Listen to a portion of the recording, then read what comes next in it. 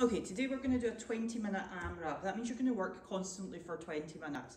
Now, if you're taking part in the CrossFit Open, 21.2 comes out tomorrow, and you might want to take it a wee bit easier on this, and the option is there. So that's up to you. I'll let you make that decision yourself.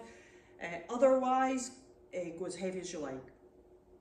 So you're going to do 12 of each of these movements, and you're going to keep working your way through the list over and over again, as many rounds as you can within the 20 minutes.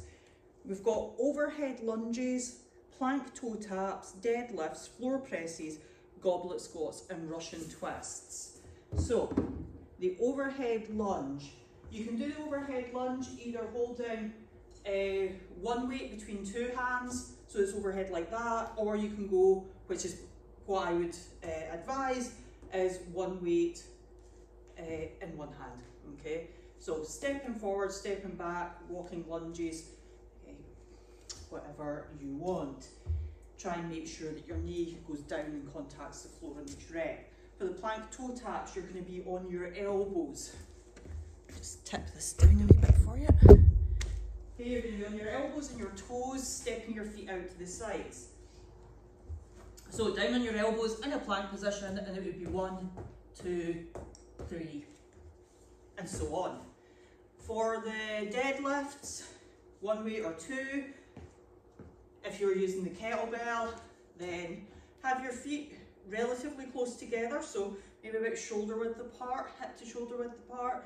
Make sure your bum goes back, shoulders stay set, butt back behind your heels. Weight comes down and it's going to touch the ground just in between your toes. Okay, so when you're doing this, bum back behind your heels, just bend your knees enough so that the weight touches the ground, and stand back up fully to complete the rep. For the floor presses, you're going to be down on the ground. You can either have a weight in each hand or just one hand at a time. So I'll show you just one hand at a time with a kettlebell. So lying on the floor, I'll show you on this side so you can see it. Lying on the floor, elbows are going to be out at about 45 degrees from your body, head down, all the way up until your arms fully extended. Watch that you don't also try and push up through your shoulder. Keep your shoulder on the ground, tricep come down, touch the ground, pressing back up. If you've got a weird mid-range weight, or a weight that's too heavy for one hand, then you can press the weight using both hands. So that's for the floor presses, and then we've got the goblet squats. So holding the weight against your chest, okay, so make sure it's touching your body. Getting whatever depth of squat you can. You're aiming to get your hip crease down below your knee height, okay, and standing back up fully at the top of each rep. Then you've got your Russian twist. You're going to be sat on the ground, feet off the ground if you can. The weight's going to go from one side to the other, and for the Russian twist it is literally going to be 1, 2, 3 and so on. If you need to rest your heels on the ground, go ahead and do that.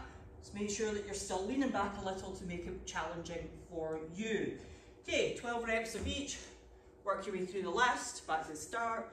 Do it again, do it again, do it again for 20 minutes.